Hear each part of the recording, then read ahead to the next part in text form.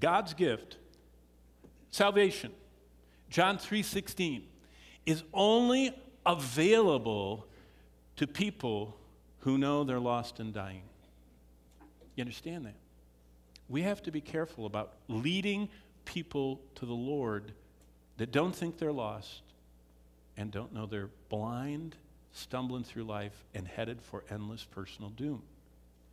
Jesus, before he shared the good news of the gospel, always made people frightened for their souls.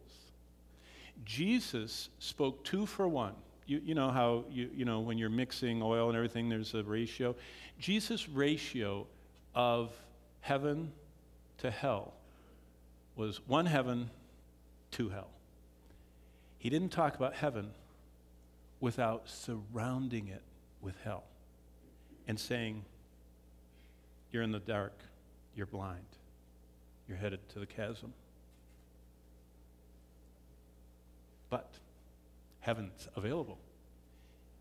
Now, nowadays, we're like this, heaven, and we don't like to talk about hell. And so people don't realize the gift is only available to the people who know they're lost and dying. And that only comes when the Holy Spirit convicts them of sin and of righteousness and of judgment. Well, Christmas from the divine vantage point, as explained in Luke 1:78 and 79, in God's Word, the Bible, should make us see Christ's death was from the beginning only for the guilty, only for the hopelessly stained, only for the helplessly lost. It is in that condition and that condition alone that we can find God's grace.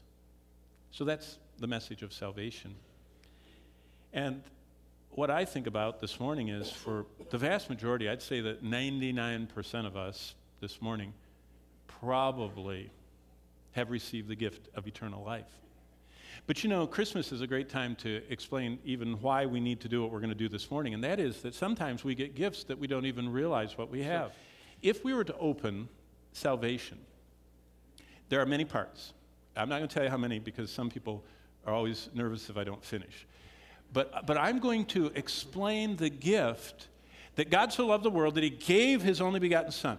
And if we allow Jesus Christ to open for us all that he's done, it can begin a life of what Luke 1 says, of walking in the way of peace. Do you know how to have the greatest life possible?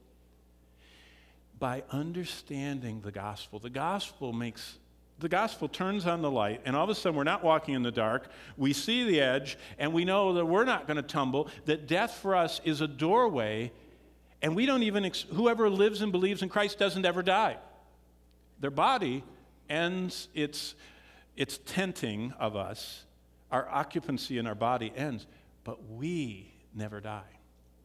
And we don't go to limbo, and we don't go to purgatory. None of those are in the Bible, by the way. We go instantly, last Sunday night, that was a great question in the Q&A time, we go instantly and consciously into the presence. As Jesus said to the thief on the cross, today you're with me in paradise. Not tomorrow, not in a few years, or after you bake off all your badness. Today you'll be with me. No, that's what purgatory is. Burn off the part of the stuff Christ didn't get to die for on the cross, you got to pay for. Burn off, then you get to heaven. Purgatory is saying Christ's work on the cross wasn't complete. So what is Christ doing? Well, because of our sin, and now you're going to need your Bible, and by the way, we all get to talk. Everyone's going to say 14 phrases this morning. So some of you have not participated in church a long time. It's going to be very exciting. How do we open the gift of forgiveness? And this is the greatest thing. Did you know nothing matters more? Someday, each of us are going to be on death's door. Unless the Lord returns, every human that's ever lived is going to die, including all of us here. And the one thing you're going to want to be sure you know that you have is forgiveness. That matters more than anything else when you're breathing your last breath. To know that every sin you've ever committed is completely taken care of. Because you don't want to spend forever paying for your own sin. That's what hell is.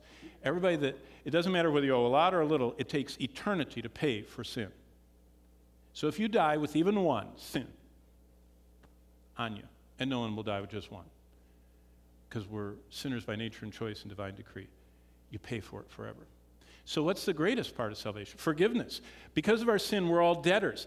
The way God looks at sin is every sin, every tiny little anger, envy, jealousy, impatience, untruthfulness, harshness, or murder, or any sin is a debt. It's put in our column. Every sin. Every sin is a transgression of God's law, and he is keeping track of every one of them. It doesn't matter if we thought it, doesn't matter if we felt it, doesn't matter if we did it, doesn't matter if we would have done it if we could, he marks it down. It's just endlessly recorded. You know, it's so interesting. We're now experiencing a fraction of what God has. Now we have enough storage, computer storage that, it's beyond terabytes. I don't know what's exabytes or whatever. It's just like we can record everything. Well, that's nothing new. God's been recording everything from the beginning. Every thought, every deed, everything. And it's debts to God's righteousness. He's the only perfect one. We're all imperfect. So the desperate need we all have is forgiveness.